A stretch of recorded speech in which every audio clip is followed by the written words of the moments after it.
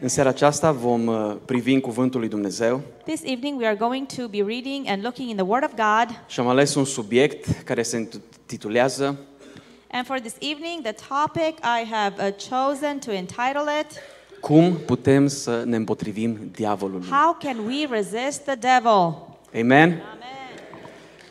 Vreau să spun, cuvântul lui Dumnezeu ne motivează și ne îndeamnă să ne împotrivim diavolului. I want to make it clear that the Word of God exhorts us and teaches us and tells us to resist the devil. De aceea, în următoarele momente, vă invit să dăm așa o atenție totală. And for that reason, for the following moments, I would like to invite you to pay close attention and give our undivided attention. Dacă aveți telefoane, putem să le punem pe silent. If you have phones, please put them on silent at this time. Pentru că atunci când noi suntem expuși cuvântului lui Dumnezeu. Because when we are exposed to the Word of God, Psalmul 119, Psalm 119, cu versetul 130. verse 130, Cuvântul acesta spune așa: the Word of God says here, Descoperirea cuvintelor tale dă lumină, dă pricepere celor fără răutate. Psalmul 119 cu versetul 130. Psalm 119 with verse 130. The Word of God says, The unfolding of your words give light and gives understanding to the simple. Amen? Amen. Descoperirea cuvintelor lui Dumnezeu atunci când noi ne deschidem inima. So in other words, the unfolding of God's Word, when we open our hearts, Cuvântul lui Dumnezeu aduce lumină. the Word of God brings light. Aduce lumină în inima celor care și-o deschid. It brings light into the hearts of the people that open their hearts. Și atunci putem să înțelegem cuvântul lui Dumnezeu. And when we do that, we can easily understand God's Word. Atunci putem să pricepem felul în care funcționează împărăția lui And when we Dumnezeu. open our hearts, we understand the way that God's kingdom operates. Atunci putem să înțelegem chiar nu doar lucrurile naturale, ci lucrurile It spirituale. is then when we can easily understand not only the natural things, but also the spiritual ones. Pentru că Domnul Iisus însuși a spus că El este lumina lumii. Because the Lord Jesus himself said that he is the light of the world. Atunci când noi ne deschidem inima la cuvintele lui And so Iisus, therefore when we open up our hearts to the words of Jesus, lumina Lui aduce lumină într-o inimă întunecată. his light brings light into a heart full of darkness. De aceea în seara aceasta aș vrea să vorbim despre acest subiect, cum putem să ne împotrivim diavolului. And for that reason, I would like for us to speak from this topic, how can we resist the devil? Atunci când vorbim despre lumea aceasta, vorbim despre o lume fizică. You see, when we're talking about this world, we're talking about a physical world. Cuvântul lui Dumnezeu spune că El a creat cerul, pământul, marea, uscatul, tot ceea ce se vede fizic. The Word of God tells us that God created heavens and earth and everything that is seen visible, the nature, everything that is visible. Dar cuvântul lui Dumnezeu menționează și spune că există o lume spirituală. Yet the Word of God talks about a spiritual world also. O lume care funcționează in the spirit realm. And a world that operates in the spirit realm. Lumea spirituală este o lume reală. And the spiritual world, the spiritual realm is a real one, a real world. Chiar dacă noi nu o vedem cu ochii aceștia fizici de Although we carne, cannot see it with the physical eyes, with the eyes of flesh, uneori Dumnezeu ne îngăduie chiar să avem poate un vis, o revelație, sometimes God allows us to have a dream or a revelation, o comunicare, o revelație divină a communication or a divine revelation. și atunci poate prin acea descoperire de la Dumnezeu And so then, through that revelation that God gives, au fost oameni necredincioși în Biblie, necreștini, there have been people who are not Christians. împărați păgâni, For example, we have in the Bible examples of pagan kings cărora Dumnezeu le-a vorbit în diferite to feluri. whom God spoke in all kinds of ways. De exemplu, Nebucadnețar. For example, we have King Nebuchadnezzar. Atunci când Dumnezeu le-a vorbit, When God spoke to him, au înțeles mesajul lui Dumnezeu. he understood God's message. În seara aceasta aș vrea să vorbim despre felul în care putem să ne împotrivim diavolului. And this evening, I would like for us to discuss and elaborate on the ways that we can resist the devil. Împărăția lui Dumnezeu este o împărăție a luminii. Because the kingdom of God is a kingdom of light. În împărăția lui Dumnezeu, cel care patronează este Dumnezeu însuși, pentru că este împărăția lui. In the kingdom of light, in the kingdom of God, is God himself who rules, because this is his kingdom. Însă Biblia vorbește despre o împărăție a lui Satan, al And yet, diavolului. the Bible also talks about another kingdom of darkness called the kingdom of Satan. Împărăția întunericului. This is the kingdom of the darkness. Cel care împărățește acolo The ones sau who rules domnește there in that kingdom este Satan is însuși. Satan himself. Întotdeauna va fi acest conflict între împărăția lui Dumnezeu și împărăția luminii. So you see, there's always going to be a conflict between the kingdom of God or the kingdom of light and the kingdom of the devil, which is the kingdom of darkness. În seara aceasta am citit două versete din Luca, capitolul 4, And tonight we have read two verses from Luke chapter 4 care vorbește despre felul în care Domnul Iisus, plin de Duhul Sfânt, s-a întors de la Iordan and this talks about the way that the Lord Jesus, full of the Holy Spirit, returned from Jordan. și cuvântul spune că Fiul lui Dumnezeu a fost călăuzit de Duhul lui Dumnezeu. And the Word of God tells us that the Son of God was led by the Spirit of God. A fost dus de Duhul Sfânt în acea pustie The Lord Jesus was taken by the Holy Spirit into that wilderness, și timp de 40 de zile și 40 de nopți n-a mâncat nimic în and for zilele cele. 40 days and 40 nights the Lord Jesus did not eat anything at all during those days. Însă cuvântul spune că după ce s-a sfârșit aceste 40 de zile, And yet the Word of God tells us that after the 40 days were over, Domnul Iisus a flămânzit. the Lord Jesus became hungry. Și vom vedea textul continuă, felul în care a fost ispitit de diavolul. And the passage continues and shows how Jesus was tempted by the devil. Însă vom vedea că însuși Fiul lui Dumnezeu s-a împotrivit diavolului. Yet we will see that the Son of God resisted the devil. He opposed the devil. Dacă Fiul lui Dumnezeu a fost ispitit de diavol, And since the Son of God himself was tempted by the devil, aș vrea să spun în seara aceasta I want to tell you tonight că diavolul va fi cel care va veni la fiecare that the devil will be the one who will come to each one și va căuta să aducă unele tentații. and will try to Sau bring ispite. different temptations. Doar cei care nu fac parte din împărăția lui Only the people who are not part of his kingdom vor putea să se împotrivească. are going to be able to resist the devil. Toți cei care sunt acaparați de diavolul All the people who are captured by the devil și care fac parte deja din împărăția and who diavolului already are part of the kingdom of the devil, sunt cei care urmează you sfaturile. see, these are the people who follow the devil's advice. Sunt oamenii care îl slujesc zi și noapte. These are the people who serve the devil day and night. Dar oamenii sau credincioșii care nu fac parte din împărăția diavolului, Yet the believers or the people who are not part of the devil's kingdom, cei care au experimentat nașterea din nou, the ones who have experienced the new birth, cei care prin credința în jertfa lui Isus s-au făcut copii ai lui Dumnezeu, the ones who through faith in Jesus Christ became the children of God, veți vedea că întotdeauna diavolul va răgni ca un leu you will see that the devil will roar like a lion.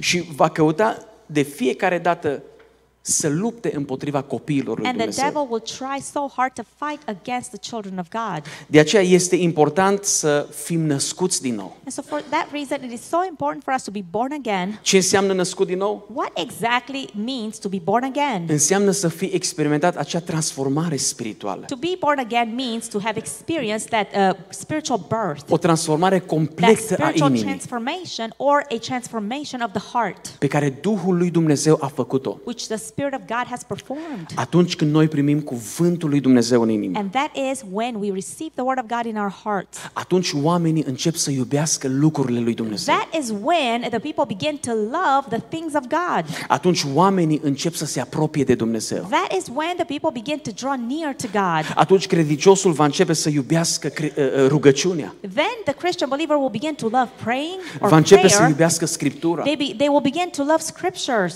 Îl va căuta pe Dumnezeu cu They orice will preț. begin to seek God at any cost. Pentru că inima lui a fost transformată. And that is because their hearts have been transformed. Pentru că a experimentat acea schimbare a inimii. Because they have experienced that transformation of the El a heart. fost transferat de fapt.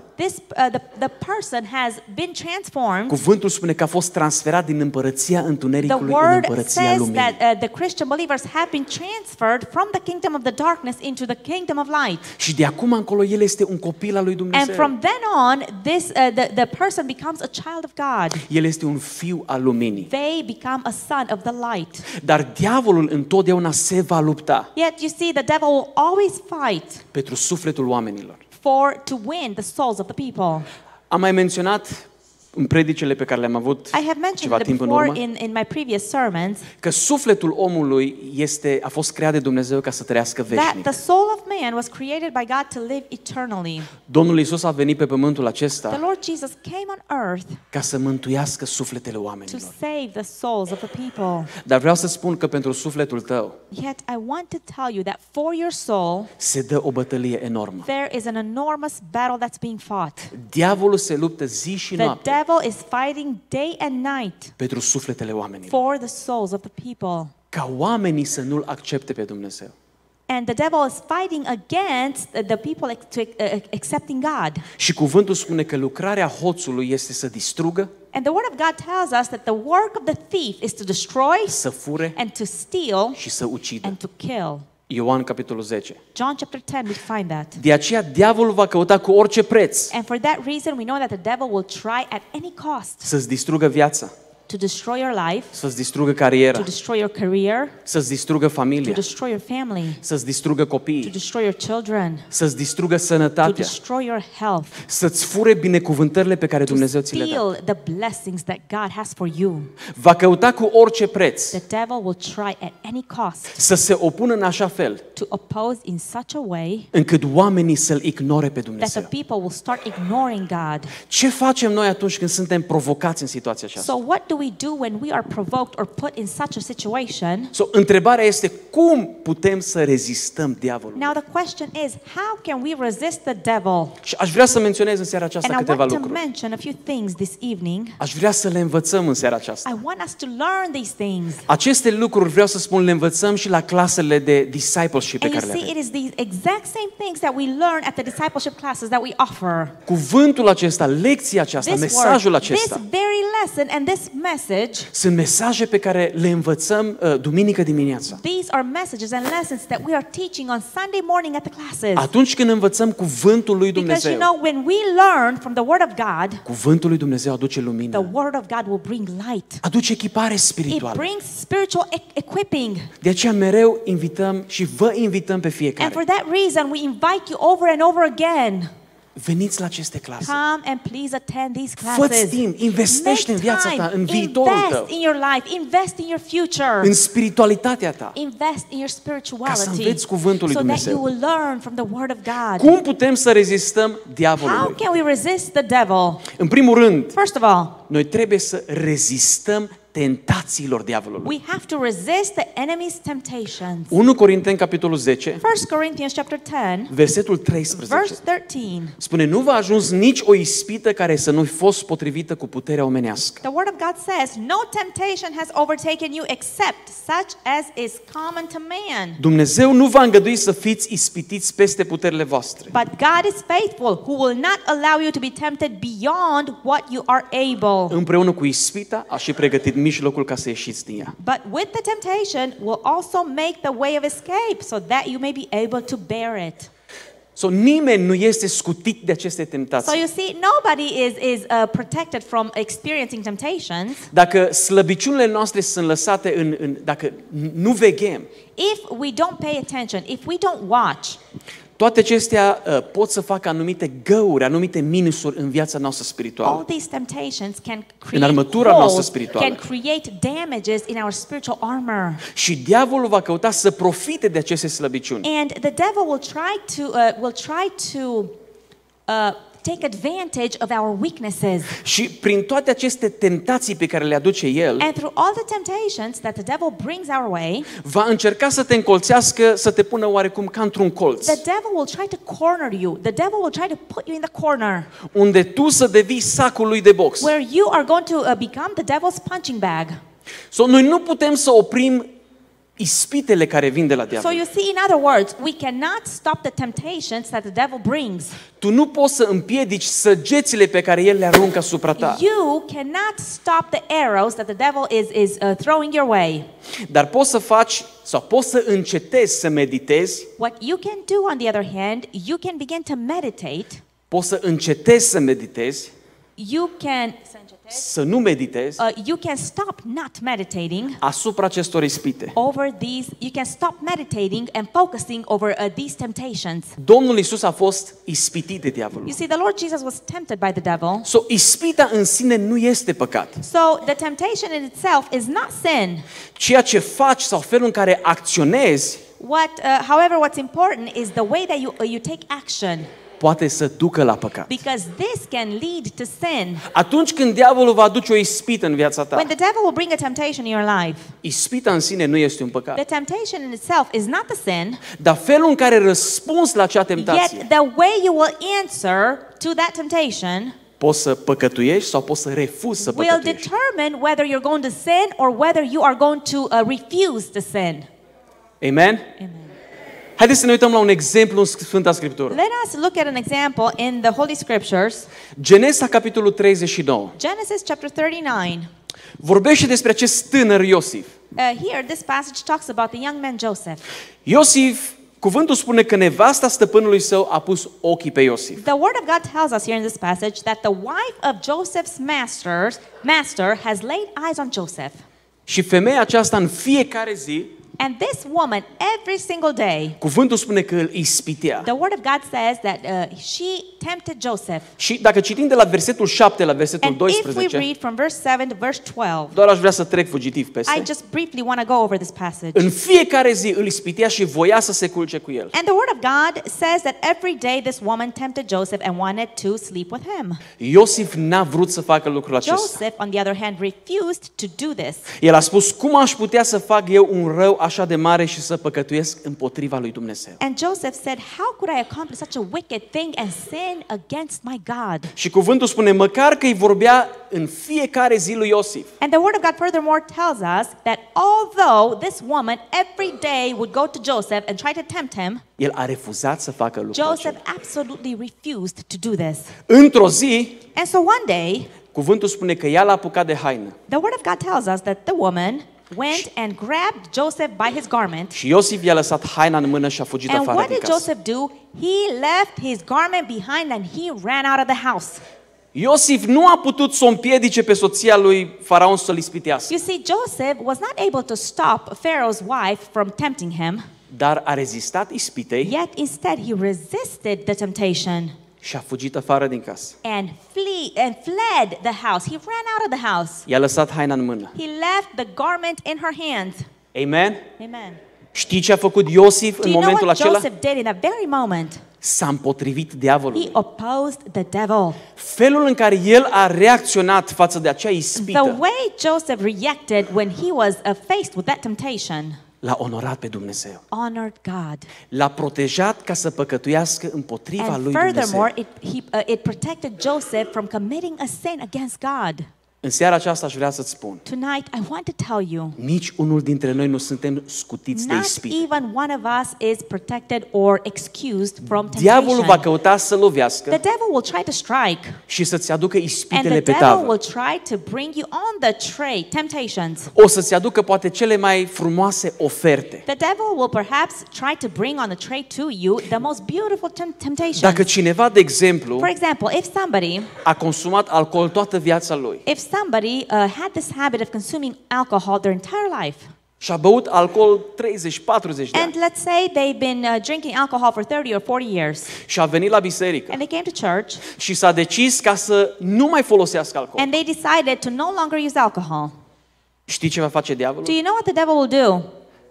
Va avea niște prieteni. The devil will make sure that that person has some friends. Va avea niște vecini foarte buni, The devil foarte will make frumoși. sure that this person will have nice neighbors. Îl va invita într-o seară, And poate these într-o people are going dimineață. to invite them one evening, one morning, Și spune, nu vrei să bei și tu cu and they noi? will say, wouldn't you want to come join us to drink? Doar un pahar, Just a cup, doar o bere mică. just a little beer. Știi ce e acolo? Do you know what that is? Satan.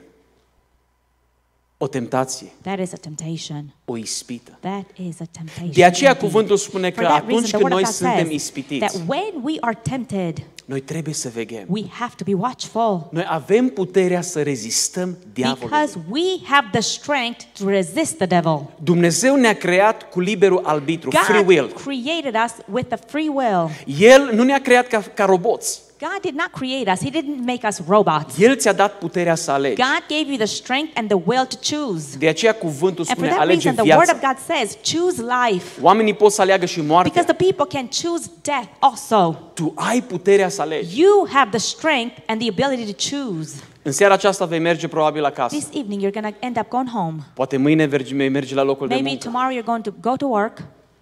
O să vezi că diavolul căuta să te ispitească. And you will see that the devil will bring all kinds of temptations your way. Va căuta să-ți ispitească The inima. devil will try to tempt your heart. Aș vrea să-ți aduci aminte de I want mesajul you din to seara aceasta. remember the message from this evening. Împotriviți-vă diavolului. Resist the devil.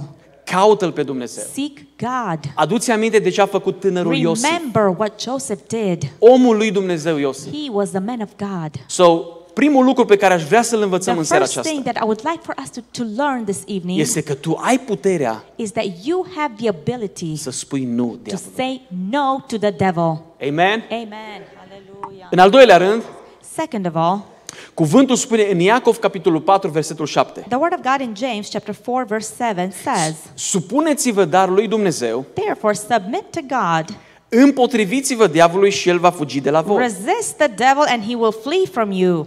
Un al doilea lucru pe care noi trebuie să-l A facem second thing that we must do ca să ne împotrivim in diavolului. order to resist the devil, Cuvântul spune, the word of God says, supuneți-vă lui to Dumnezeu. submit to God.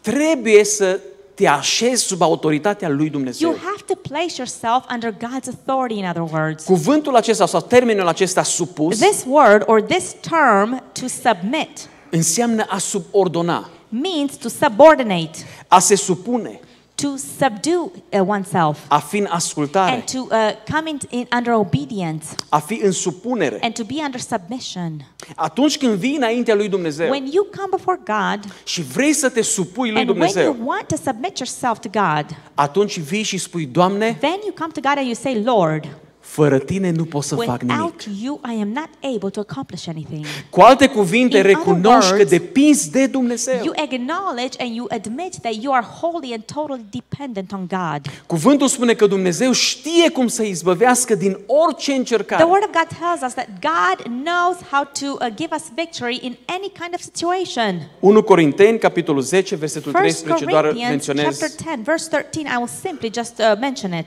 Dumnezeu știe să izbăvească din orice situație ispititoare. There, God says that the Word of God says that God knows how to deliver you out of any tempting situation. Pentru că atunci când ne subordonăm lui Dumnezeu, Because when we subordinate ourselves to God, Dumnezeu îți trimite și eliberare. God will give you, will send your way the victory, the way to become victorious. Amen? Amen. Haideți să ne uităm la un exemplu în Sfânta Scriptură. Let us look at another example in the Holy Scriptures. Luca, capitolul 22, Luke chapter 22, versetul 41 la verse 43. 41-43. Este cel mai perfect exemplu de supunere. It's the most perfect example of submission. Este vorba despre Domnul Iisus în grădina Ghețimani. Here, this passage talks about the Lord Jesus Christ in the Garden of Gethsemane. Domnul Iisus știa că l-așteaptă crucea. The Lord Jesus knew that the cross was waiting for him. Fiul lui Dumnezeu știa suferința The care Son va of trebui să o God îndure. knew, he was aware of the suffering that he had to endure. Însă cuvântul spune că înainte de a ajunge la cruce, And the Word of God says that before Jesus went to the cross, înainte de a fi arestat, before Jesus got arrested judecat, and condemned bătut și and crucificat, flogged and crucified, cuvântul spune că el a îngenunchiat și a început să se roage. the Word of God tells us that Jesus knelt down and he began to pray. Și în rugăciunea lui el a spus, Tată, dacă voiești, depărtează paharul acesta de la mine. And in his prayer, the Lord Jesus said, Father, if it is your will, take this cup away from me. Totuși, facă-se nu voia mea, ci voia ta. Nevertheless, not my will, but yours be done. Atunci i s-a arătat un înger din cer ca să-l întărească. Then an angel appeared to him from heaven to strengthen him.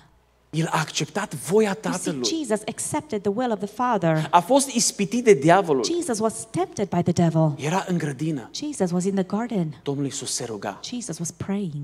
Diavolul stătea și The îl devil privea. was lurking and was looking at him. De fapt, este o istorie, It is actually, there's a O istorioară. history, a little story. un om al lui Dumnezeu care a trăit în India, A undeva în man of partea de God who sud, once lived a long time ago in India, on the southern part of India. citea odată cuvântul acesta din Evanghelie, And this relatarea aceasta. man was reading from this passage, this very story in the Bible. Și el s-a oprit și l-a întrebat pe Domnul. And so at one particular point he stopped and he asked the Lord. Și a zis, Doamne, cum ai depășit această situație așa de And amară, he așa de said, grea? Lord, how were you able to overcome this bitter situation, this situation that was Așa de so grea. hard, so difficult? Duhul Sfânt i-a vorbit And so the Holy Spirit spoke to this man și a spus, îți voi arăta de fapt ce s-a întâmplat. and said, I will show you exactly what took place. El a fost dus cu 2000 de ani, And exact so acolo în grădină unde Domnul se ruga. This man of God from India was taken in a revelation 2,000 years back in that very garden of Gethsemane where Jesus once was praying. Și în acea revelație, And in that revelation, omul lui Dumnezeu l-a văzut pe diavol undeva the acolo într-o man parte, of într-un God colț. saw the devil sitting in a corner some distance far away from Jesus, Aștepta cu viclenie And să he vadă was căderea Fiului lui Dumnezeu. cunningly waiting to see the downfall of the Son of God. Domnul Iisus plângea în rugăciune, While the Lord Jesus was crying in prayer, iar diavolul zâmbea the devil viclean. was smiling cunningly. Diavolul aștepta să se nepustească asupra The lui. devil was waiting for the perfect moment to attack Jesus, to come and overcome Jesus. Însă în cele din urmă Domnul Iisus a biruit Yet at last the Lord Jesus, as we all know it, overcame. și a spus, voia ta să se facă. And the Tată. Lord Jesus said at last, Father, your will be done. Atunci diavolul și-a pus mâinile în cap And so the devil, this story says, that put his hands in his hair și a fugit îngrozit. and fled. He was bewildered.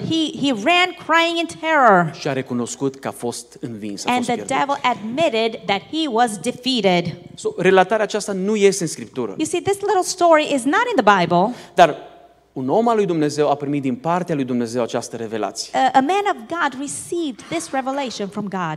Domnul s-a confruntat cu acea ispită mare de a renunța la cruce. So you see, the Lord Jesus himself was confronted with that hard situation Dar în where he cele was din tempted urmă, to renounce the cross. However, at last, El s-a supus și Jesus s-a predat lui submitted Dumnezeu. himself and he just yielded to God's will, to the Father's will.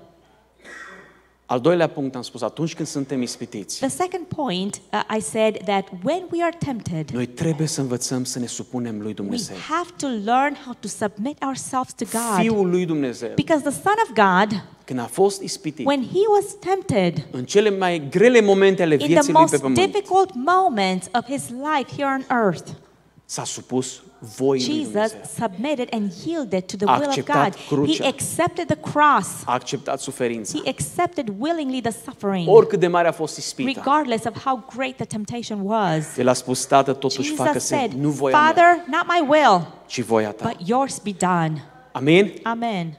Aș vrea în seara aceasta să învățăm lucrul acesta. I want us this evening to learn this. Atunci când te vei confrunta cu o ispită, When you are going to be confronted with a atunci când temptation, diavolul va veni la when the tine devil will come to you și te va provoca and will try to provoke you cu alcool, with alcohol, cu țigări, with cigarettes, cu droguri, with drugs, oricare ar fi păcatul cu care te vei regardless of the confrunta. sin that you are going to be confronted with, Atunci când ne supunem lui Dumnezeu, when we submit ourselves to God, prin puterea noastră you fizică, see, through our physical strength, e greu să it biruiești. is hard to overcome. Dar atunci când îl recunoaștem pe Yet, Dumnezeu, when we begin to acknowledge God, atunci când ne așezăm when we voința noastră, place our will, dorințele noastre, when we put our desires, planurile noastre, when we viața yield noastră our plans and our lives sub puterea lui Dumnezeu, under the power of God, vreau să-ți spun că I Dumnezeu want to îți tell trimite you izbăvire. that then God will send you victory. Și în al treilea rând și în And ultimul third of rând, all, and lastly, ca să poți să reziști diavolului, in order for you to be able to resist the devil,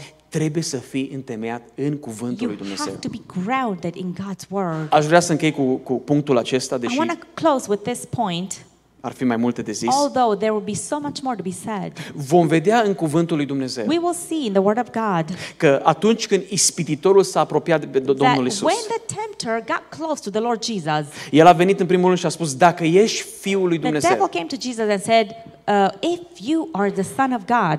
Domnul Isus, așa cum am spus, a fost în pustie, da? Just like I said, the Lord Jesus at that time was in the wilderness. A postit 40 de zile și He 40 de fasted nopți. 40 N-a days mâncat and nimic. 40 nights. In other words, he didn't eat anything during that time. Dar după acest timp, cuvântul spune că a flămânzit. However, after that time, the word of God says that he became hungry. Când a flămânzit, ispititorul, And so diavolul s-a when he apropiat de el. became hungry, it was then when the tempter got close to him. It was then when the devil came to tempt him. Și el a spus așa, And he said, Dacă ești Fiul lui Dumnezeu, poruncește ca pietrele acestea să se facă The devil pâine. said, if you are the Son of God, command these rocks, these stones to become bread. Nu erai Domnul Iisus Fiul lui Dumnezeu? Was the Lord Jesus not the Son of God? A fost Fiul lui Dumnezeu. Yes, he was the Son of God. Însă felul în Indeed. care Domnul Iisus i-a răspuns la Yet, fiecare ispită, The way that the Lord Jesus answered and retorted back to the devil for each temptation, a răspuns cu cuvântul lui the Dumnezeu. Lord Jesus answered with the word of God. Iisus a zis, este scris, omul nu trăiește numai cu pâine, ci cu orice cuvânt care iese din gura lui Dumnezeu. Jesus said, it is written, man shall not live by bread alone, but by every word that proceeds from the mouth of God. De fiecare dată când a fost ispitit, Every single time when the Lord Jesus was tempted, și evangeliștii menționează aceste 3 ispite, and the evangelists all mentioned these 3 temptations, metoda prin care el a răspuns the ispitelor method diavolului. by which Jesus answered to the temptations of the devil. Domnul nu s-a bizuit pe propria lui putere, deși The era Fiul lui Lord Dumnezeu. did not rely on his own strength, although he was the Son of God. Domnul s-a bizuit pe cuvântul lui The Dumnezeu. Lord, on the other hand, relied on the word of God. Iisus a spus diavolului, Jesus said to the devil, este scris. it is written. Aceasta a fost arma cu care a venit This împotriva was the diavolului. weapon that Jesus used to face the devil, to come Atunci against the când devil. permiți ca cuvântul So lui when Dumnezeu you să vină în allow inima for the ta, word of God to come into your heart, atunci omul din lăuntru, omul spiritual, then the spiritual man, the inner man, primește echipare spirituală. receives the spiritual equipping. Când meditezi la cuvântul lui Dumnezeu, When you begin to meditate on God's word, omul tău spiritual este schimbat, este transformat. your spiritual man becomes transformed. It becomes Omul changed. spiritual este The întărit. spiritual man becomes strengthened. Atunci cuvântul lui Dumnezeu, care este puterea lui Dumnezeu, Then the word of God, which is actually God's power, rema care este în tine, the rhema which is in you, atunci când îl rostești împotriva when you ispitelor speak diavolului, that against the temptations of the devil, atunci va ieși cu autoritate. then it will come out with authority. Diavolul nu va putea să The reziste devil will not be is not going to be able to resist cuvântului lui the Dumnezeu. word of God. El va rezista cuvintelor oamenilor, Yes, perhaps the devil will be able to oppose and resist the words of the people, pentru că cuvântul lui unui om nu are nicio because the putere. word of a person has no power. Dar cuvântul lui Dumnezeu Yet, are on the putere. contrary, the word of God has power. Aceasta a fost metoda pe care Fiul lui Dumnezeu a folosit. This was the method that the Son of God used. Atunci când ne împotrivim When diavolului, we resist the devil, noi trebuie să folosim arme we spirituale. have to use the spiritual weapons. Una din cea mai puternică armă spirituală One of the most powerful spiritual weapon este cuvântul lui is the Dumnezeu. word of God, Este sabia lui is the Dumnezeu. sword of God. De aceea în seara aceasta aș vrea să te For încurajez. that reason, tonight I want to encourage you. Dacă n-ai citit de mult Biblia, If it's been quite a while since you last read the Bible, fă-ți timp pentru make cuvântul. time for the Word of God. Dacă vrei să afli mai mult If despre you want cuvântul lui to Dumnezeu, find out more about God's Word, vino duminică come dimineață on Sunday morning pentru un timp de o oră. for a time of an hour. Vom sta împreună în We cuvântul are lui going to Dumnezeu. spend time together in the Word of God. Când vei merge afară, When you're going to go home, când diavolul îți va aduce when tot the felul de devil will ispite, bring your way all kinds of temptations, cuvântul lui Dumnezeu va fi the în inima Word of ta. God is going to be in your heart, Diavolul nu va and the reuși și nu devil va avea is putere not asupra going ta. to be able to succeed. He will have no power over you. De ce? Why? Pentru că cuvântul It spune că is este strâns because în the inimă. Word says that the Word is in the heart. Dar în seara aceasta aș vrea să am o întrebare. And tonight I want to leave you with a question. Ți-ai predat tu viața lui Have Isus? you given your life to Jesus? Este Fiul lui Dumnezeu, Is the Son Domnul of vieții God tale? the Lord of your life? Este El Mântuitorul Is tău? He your Savior? Ai nevoie, avem nevoie de Isus. We need Jesus. Diavolul va căuta cu orice preț să-ți distrugă The viața. devil will try by any means to destroy your life. El nu aduce nici o binecuvântare The în devil viețile will bring oamenilor. no blessings in the lives of the Scopul people. lui este să The fure, devil's purpose and target is to steal să distrugă, and to destroy să înjunghie, and to slaughter să destrame. and to destroy, to Să demolish, dezbine. and to divide. El niciodată nu va avea puterea The să devil binecuvânteze will cum never binecuvântează come Dumnezeu. with an intention to bless the way that God blesses. Este Isus, Is Jesus Mântuitorul vieții the tale. Savior of your life? Îl urmezi tu pe Are Isus? you following Jesus? Din care împărăție faci parte? Out of which kingdom are you a part of? Care este Domnul tău? Who is your Lord? În seara aceasta Tonight, aș vrea să te invit. I want to invite you. Haideți să ne ridicăm în Let picioare. us all stand. Dacă vrei să-L primești pe If you Isus ca want to Domn și accept Mântuitor în Jesus viața as ta, the Lord and Savior of your life, te invit în seara I aceasta să want vii to invite you this evening to come și here ne to vor the ruga împreună cu front, tine. and we are going to pray together with you. Vreau să spun, singurul wanna care îți va tell you, putea mântui viața, The only one who is able to save your life, singurul care va putea the să-ți only dea one putere, who is able to give you the strength, singurul care îți va putea the mântui only sufletul, one who is able to save your soul este Domnul Isus is Hristos. Jesus Christ. Slăvit să fie numele Lui. Glory be to El His vrea name. să fie Domnul vieții tale. Jesus wants to be the Lord of your life. El vrea să fie Jesus Mântuitorul wants to vieții be the tale. Savior of your life. Decizia îți The aparține. decision pertains to you. Ca să poți să te împotrivești In order for diavolului, you to be able to resist the devil, trebuie să faci parte din you împărăția have lui to be Dumnezeu. a part of God's kingdom. Trebuie să fii You copilul lui have to Dumnezeu. be the child of Trebuie God. să fii un copil al You luminii. have to be a child of the light. Trebuie să faci parte din You împărăția luminii. have to be a part of the kingdom of the light. În seara aceasta, Tonight, te invit în seara I aceasta want să-ți to predai inima lui invite you Isus. to give your heart to Jesus. Toți cei care doriți, All of you who have this desire să vă and predați intention inima to give Domnului your Isus. heart to the Lord Jesus, aș vrea să-i spui în I seara want aceasta: you to say to Jesus, Doamne, sunt aici la Lord, I dispoziția am Ta. here available. Vino în inima mea, Lord, come into my heart. iartă-mi păcatele, Lord, forgive my sins. curățește-mă de Lord, orice păcat. cleanse me of any kind of Vreau să te urmez pe impurity. I tine. want to begin to follow you. Vreau să fii Domnul și Lord, I Mântuitorul want you meu, to become the Savior and the Lord of my life. pentru că vreau să-mi petrec Because veșnicia I want împreună to cu tine. spend eternity together with you. Amin? Amen. Haideți să continuăm să cântăm o Let cântare. us at this time continue to sing a song. În timpul acestei And cântări, during the time of this song, aș vrea să continuăm I să ne would rugăm like pentru for toți us cei to care au venit. continue to pray for all of those who have come here to the front. Amen. Amen.